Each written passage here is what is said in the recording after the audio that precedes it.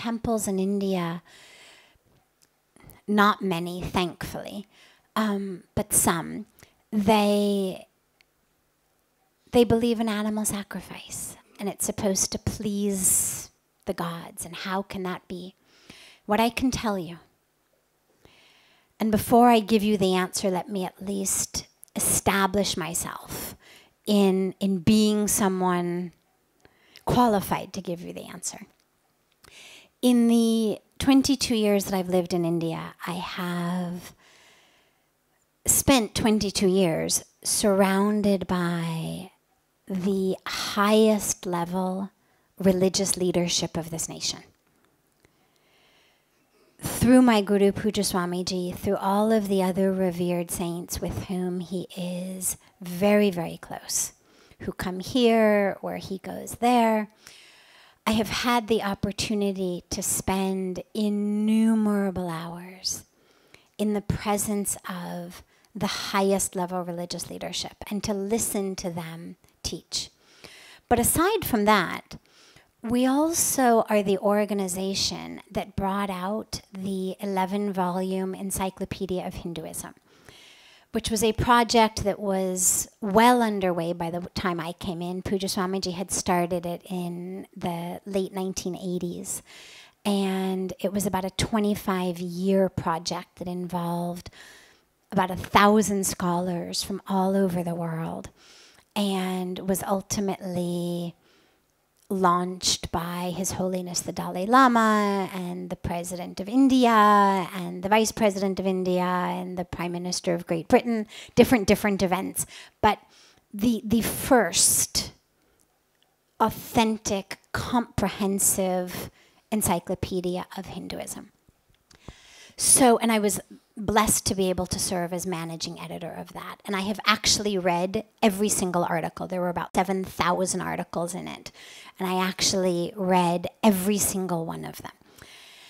So with that as the base from which I'm going to tell you this, the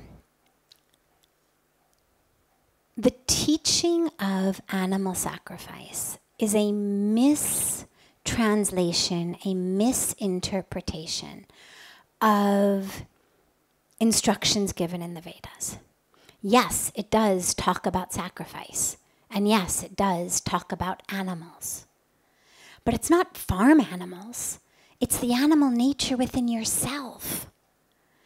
When we perform the yagna ceremony, it's not about what you offer into the fire, whether it's rice and ghee, whether it's an animal.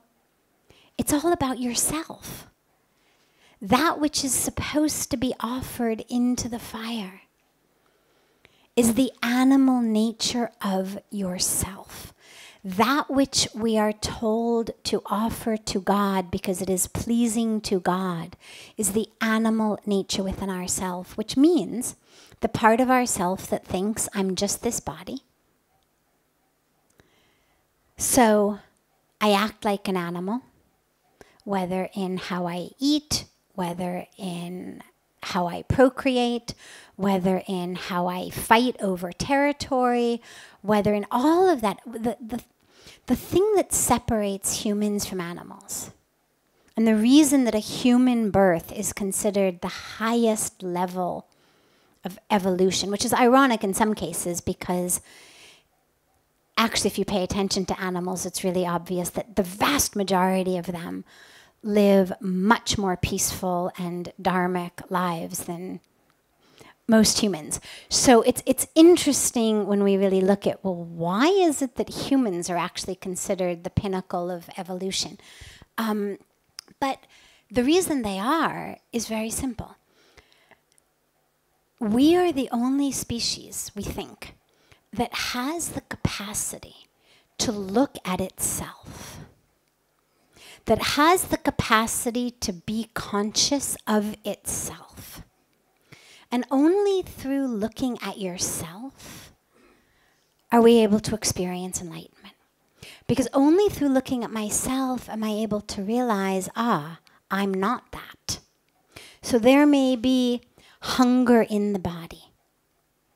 There may be lust in the body. There may be fatigue in the body. There may be anger in the body. Because remember, the brain is part of the body. So the fact that there's a pattern of chemical and electrical behavior that's taking place in certain parts of my brain with certain neurotransmitters that we can say, arousal. It's physical. But me being able to look at that and say, there is anger. There is hunger. There is fatigue. There is sex urge. There is greed. There is this, because all of these are taking place in my brain. And they're not taking place, in the ether. It's taking place in me. And if you ever doubt that, if you ever doubt that it's chemical and electrical, take drugs. I mean, I'm not suggesting that you do.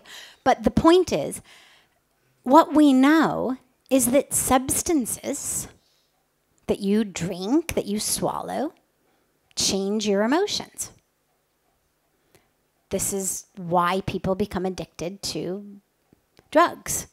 I'm angry, I'm upset, I'm restless, I'm frustrated, I drink this, I feel so much better. I swallow that, I feel so much better.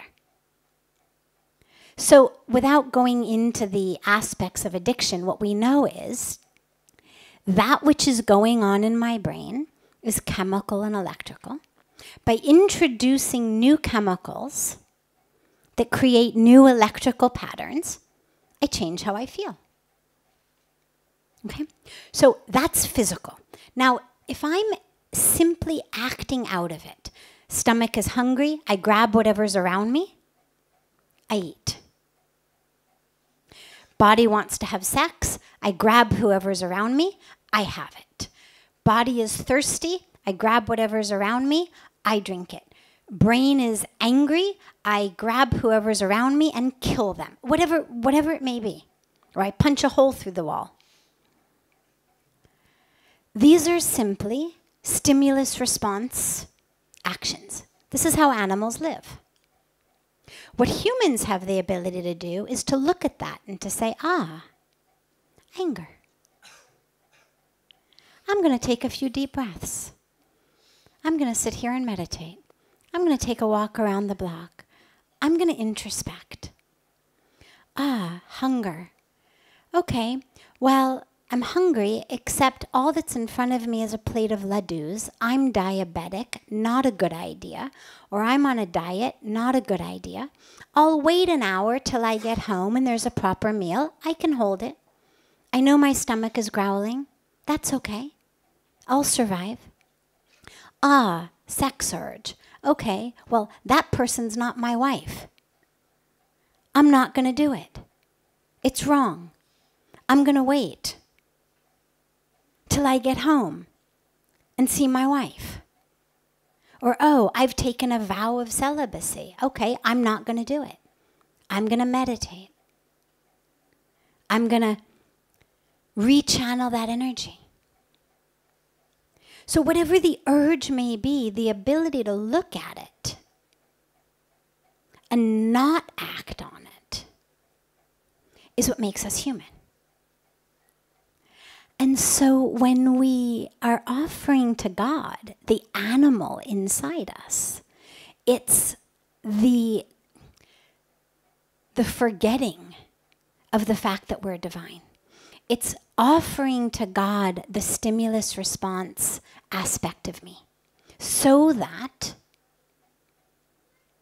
that which is divine in me can emerge. It's like what we were just talking about with Kamesh's question about the poison and the nectar. Well, so the poison is the ignorance that says you are this body, you are its urges, you are the thoughts, you are the emotions. The nectar is the awareness, no, I'm not. I'm soul, I'm consciousness.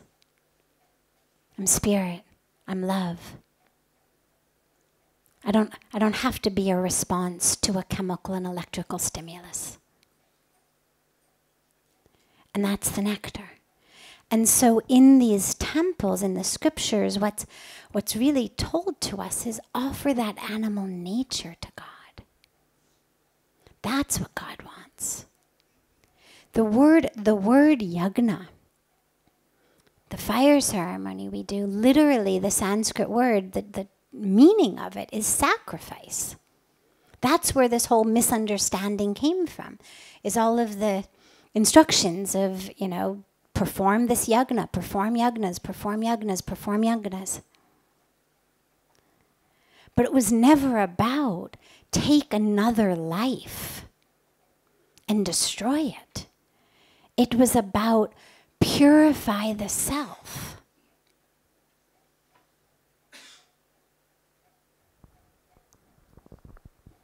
So that's the truth of the sacrifice. And I pray, and I really pray that eventually that teaching will spread more and more and more and more. And even in the teachings of Tantra, for example, where they tend to use so many of the elements that the rest of spirituality tends to push aside, again, it's for the teaching of recognizing that you're not the body. The ultimate goal is the same. But people lost the highest ultimate goal and got stuck in the means. And so the teaching there really is, well, all right, if you can't offer your animal nature like that, all right, go through it. If your path is not going to be around it, or above it, or beyond it, and you're someone who's going to have to go through it, no problem, let's go through it then. But still going through it with the vision that where I'm going is beyond it. Not that the point is to get stuck in it. So even there, that which we're sacrificing is myself. It's not going to do you any good on your spiritual journey to kill another being. I mean, there is no parent I can think of who could possibly bestow blessings on their children for killing their other children. I mean, can you even imagine? So whether we say God as the Father, whether we say God as the Mother, whether we say, God as the Creator, whatever it is, regardless of which aspect we think of, God is the Creator, the parent, therefore, the one who has brought us into existence. And it is inconceivable to me that any parent could ever bestow blessings on a child for killing their siblings, regardless of how dumb or low they may seem. I mean, can you imagine a parent saying, oh yeah, your brother who isn't quite as smart as you are, not quite as quick, or, could even be a different species. Yeah, kill him and offer him and I'll be very happy with you.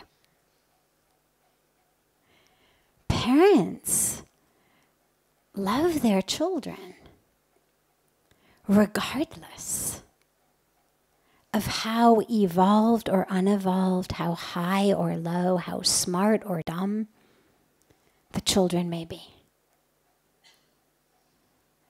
And so I cannot envision, and this is something that I've heard from, as I said, all of the saints, as well as from all the articles in the encyclopedia, is it's all about just the animal nature within you, and that to the exact opposite of condoning animal sacrifice, Hinduism is a religion that reveres all of creation.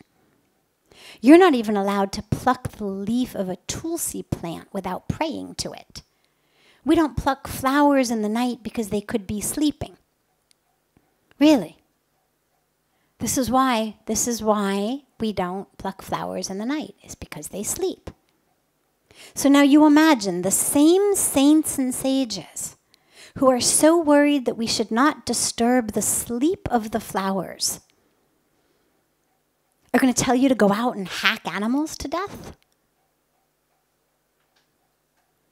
It doesn't make any sense. It's a religion that is rooted in care for, reverence of, protection of all of creation.